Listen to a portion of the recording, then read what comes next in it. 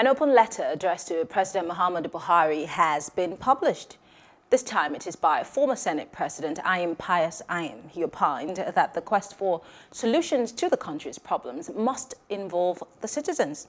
He stated that in a democracy, no action is deemed successful or completed until the approval of the people is given. And the People's Democratic Party, PDP, have called for the creation of a national border protection force to secure Nigeria's borders. The PDP National Chairman Uche Secondus gave the advice, saying the force would protect Nigeria's borders from the activities of terrorists and bandits. Well, joining us to have this conversation is Diran Odeyemi. He is Deputy PDP Publicity Secretary. And, of course, we have Ambrose Igboke, who's a political analyst. Thank you very much, gentlemen, for joining us. Thank you very much for this opportunity. I'm happy to be here today. Great. I'm going to start with you, Mr. Diran. Nigeria does have the customs service. We have the immigration service. We have border control.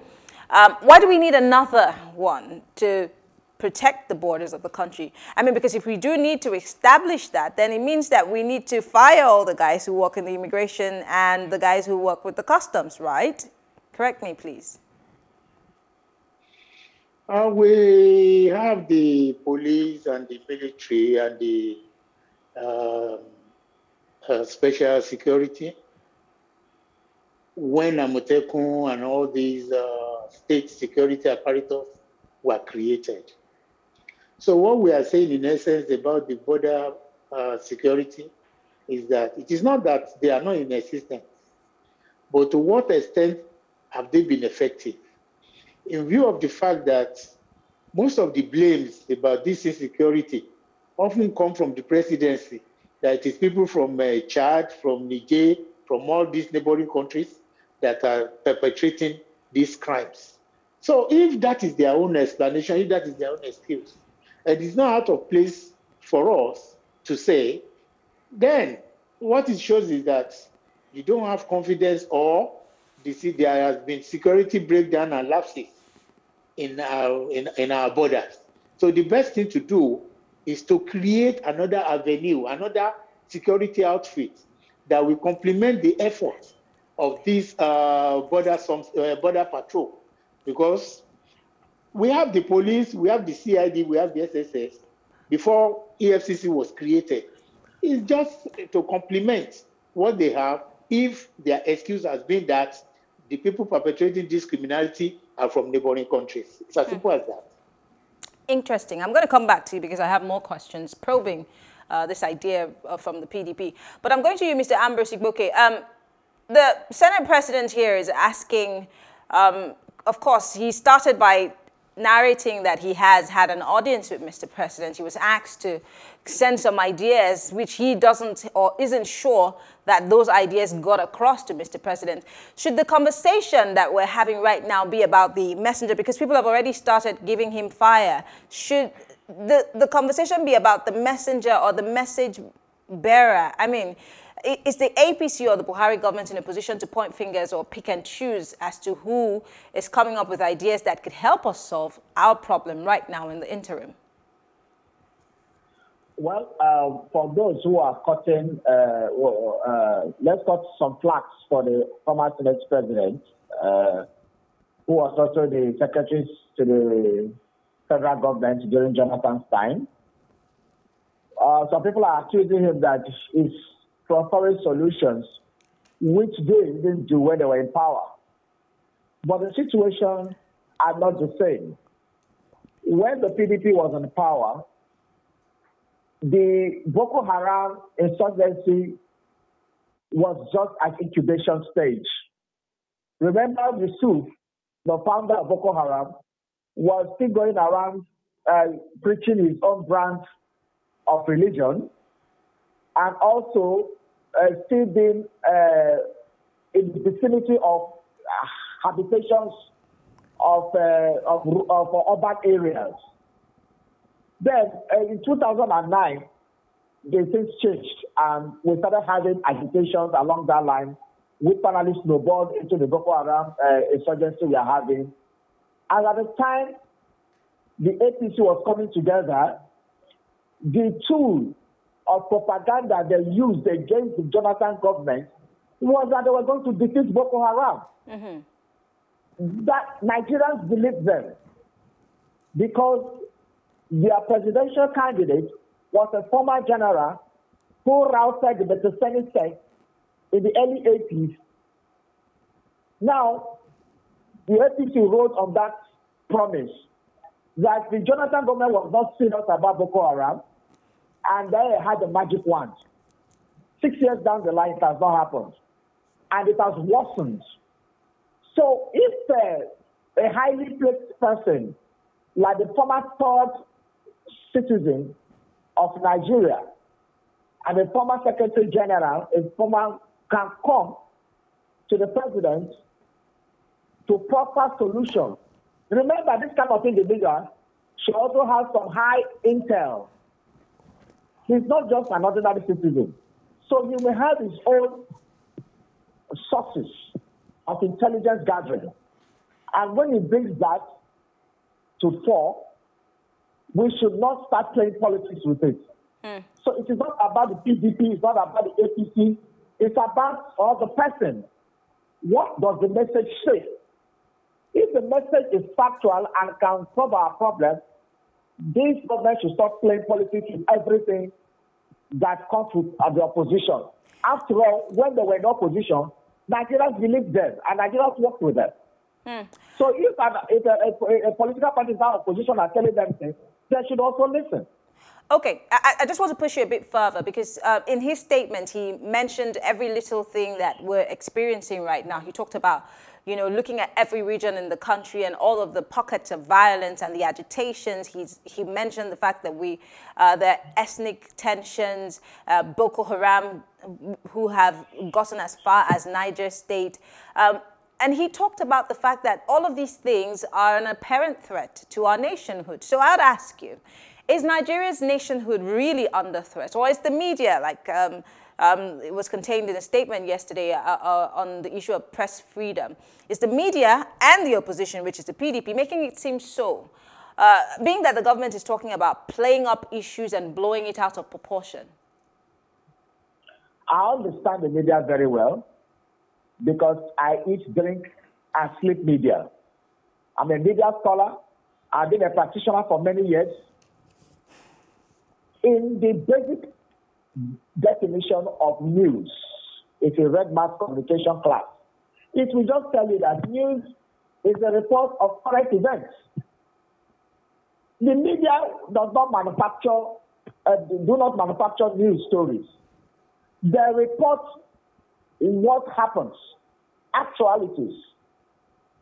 Therefore, if what is prevalent in the country or what is prevailing in the environment is kidnapping, banditry, terrorism, wars, going to communities to wipe out a whole village, killing of students, and all sorts of bring down that shit in Nigeria, then you will not blame the media for reporting those things. Therefore, accusing the media of hyping this event is most unfortunate. It means the people who are accusing the media are actually abdicating from their responsibility to ensure that those things don't happen in the first place. If students were not kidnapped in Greenfield University, for example, would the media say students were kidnapped? If 3 of them were not killed, would the media say 3 of them were killed? The Kagara students, the kidnappings on the road, the headers going into farms to burst settlements and kill people. Are those people suggesting that the media should block out these events and report Nigeria that we are on Eldorado? So the media will continue to report what happens in the society because they are the watchdog. Okay. Suggesting otherwise will be to make the media liable to not holding the government accountable. That is the meaning of the media, the first estate of the realm. Okay. They are the watchdog. Okay. So you cannot tell the media to keep quiet. All right, back to you, Mr. Diran. Why does it seem, because I keep asking many people this question, but let me ask you because you're the opposition, and there are people who have asked or have suggested that the PDP is not doing its job, that you're not alive to your responsibility as, an opposition compared to the type of hits you were getting when you were in power. But my question is, why does it seem that the yearnings and the obvious plight of Nigerians all seem to fall on deaf ears? Even the push and shove that you have given Mr. President or the presidency lately seems not to be moving anything. It's quite unfortunate when people say this, and I disagree with that impression. You agree with me that APC came into government through propaganda and series of lies they told Nigerians. And if you tell a lie to get to power or to get to an office, you will need 1,000 of it to sustain that office. And that is exactly the problem APC is having today. They promised the people of Nigeria to wipe out corruption. But we all know that corruption is now the main thing in Nigeria. They promised to defeat Boko Haram within 3 months. Today, Boko Haram is reigning while the president appears or says he is ruling. But where is PDP in all of this? You should have been there, occupying, doing stuff, making sure that your voices are being heard. But then it seems like the PDP has been on a long sleep and slumber. Just yesterday. Go ahead. Just yesterday, the national chairman addressed a world press conference where he highlighted all the problems of Nigeria, where he talked about the problem we are facing as a country, where he highlighted the problem caused by APC and this administration. If you are expecting us to act the way they acted before they came to power, then you are not getting it right. We are Nigerians, and Nigerians are feeling the brunt. They are feeling the problems now created by APC. We are all oppositions. It's not only PDP that is the opposition party now. Every individual in this country is opposed to this administration, and that is more than enough.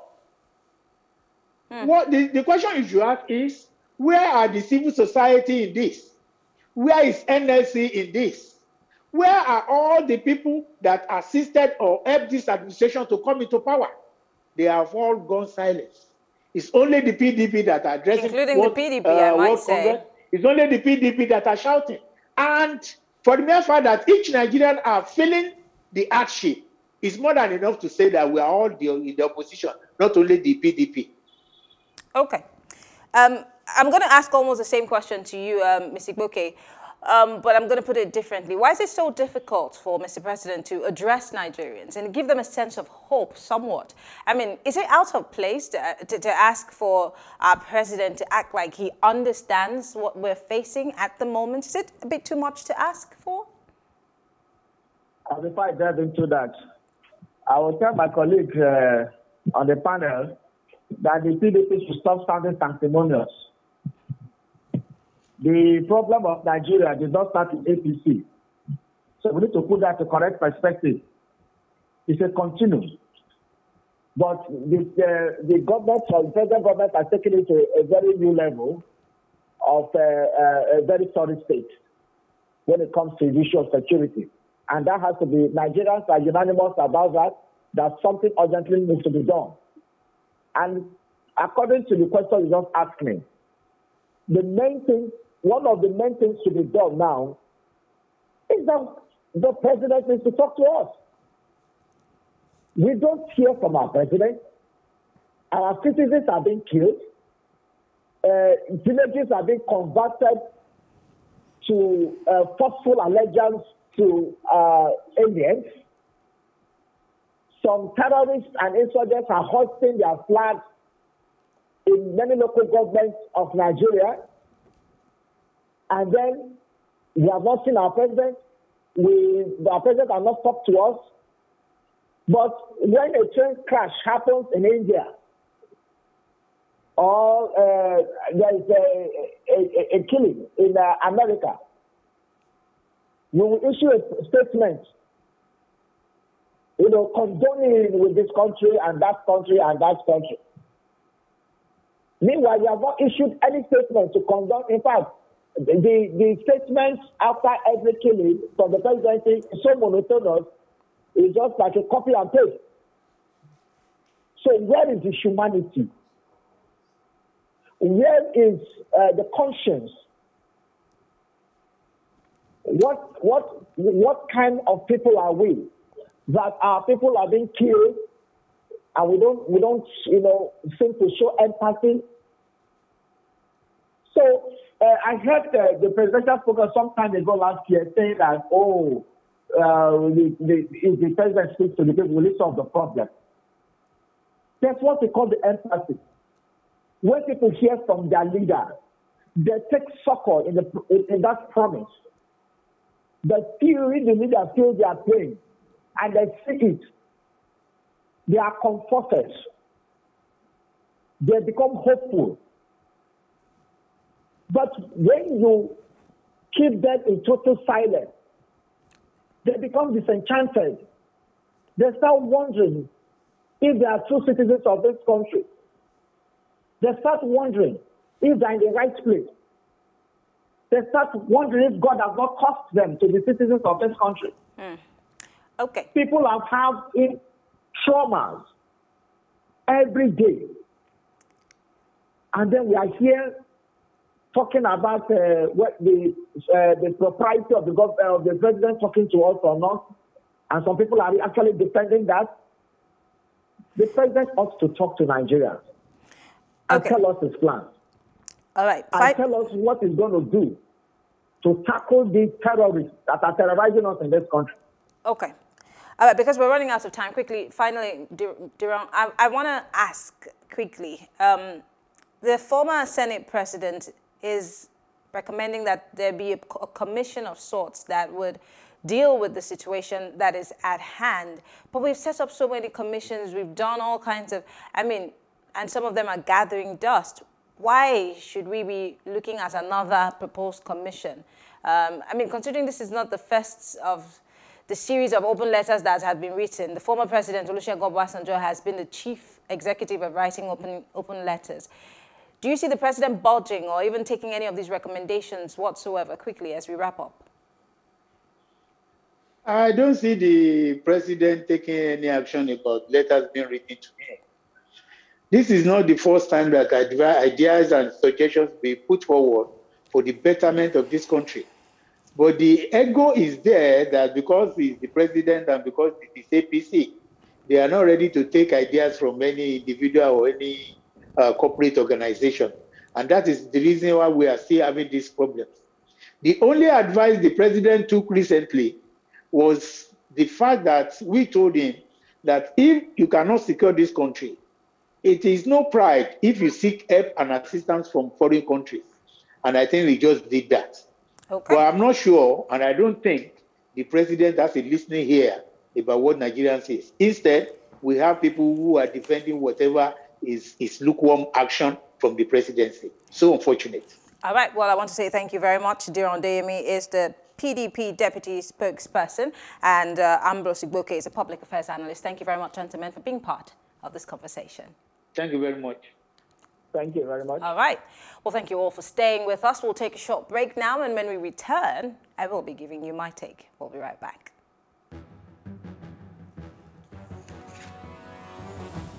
Here's my take. The screams, the cries, and the groanings of Nigerians seem to be falling on deaf ears. Our throats are beginning to hurt, and our voices are cracked from endlessly asking our leaders to save the soul of this country, pointing to the elephant that is in the room, and they all seem blind to this particular elephant. The Nigerian state is going through a rough patch as we speak, and that's unrivaled because it's one that we must not toy with. It's a situation that's very sensitive and dicey, and we cannot delay action on this particular one. So, dear Nigerians, we must not be weary. We must not, sit back and relax. We must apply more pressure.